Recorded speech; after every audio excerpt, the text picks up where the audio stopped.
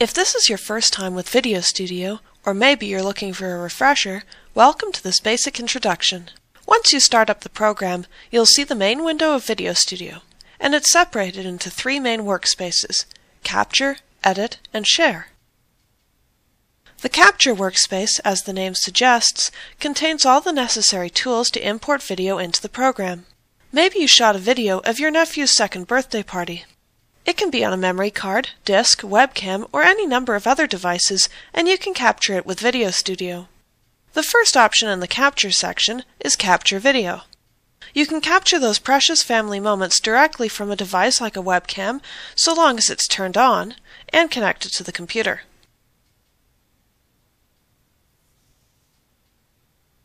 The DV Quick Scan option is dedicated specifically to devices that use mini DV tapes. Clicking on the button Import Digital Media allows you to import footage from a DVD so long as it's not copy protected. So you probably can't import your favorite Hollywood movie, but you can import from a DVD of a home movie from last year's Beautiful Dance recital. In addition, if you ever back up a copy of a DVD on your computer, which is done by copying the Video TS folder to your computer, this option will be able to import from that folder. Last but not least, the Capture section of VideoStudio is the place to go to start creating video that will use either stop motion or screen capture. We'll go into more detail on these two features in later tutorials. The Edit workspace features three main tools. The upper left area of the screen is a preview area where you get your first look at the project. The bottom of the screen is the timeline, and this is where all the magic takes place. All your editing work in VideoStudio is done in this section of the screen. To the upper right is the clip bin, which displays and organizes all of the pieces that go into your project. Let's take a look at the clip bin. This is your storage bin for all of the pieces that go into your project. So much can be thrown into the clip bin that it's further subdivided to make it easier to find what you need. First is Media. Here is where you'll see video files, photos, and sounds. Transition effects, titles, and other effects can also be accessed and viewed in this area, and those will be covered in more detail in later videos. For now, we'll leave it set to the Media section.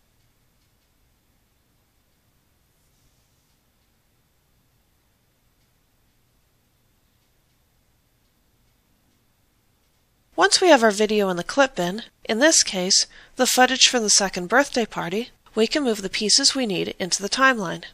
The main tracks on the timeline are the video track, overlay track, title track, and there's two audio tracks as well, one with a microphone to indicate voice, and the other with a note to indicate music. Although nothing stops you from putting music in the voice track or voice in the music track, it's simply arranged this way to make it simple and more organized. Clips can be brought into the timeline by dragging and dropping them from the clip bin or right-clicking on them and selecting to move them onto the tracks. Either way is acceptable and simply a matter of personal preference. In this example, I'll drag and drop the video and the music file into the timeline. To take a look at what you've created so far, click the play button in the preview screen.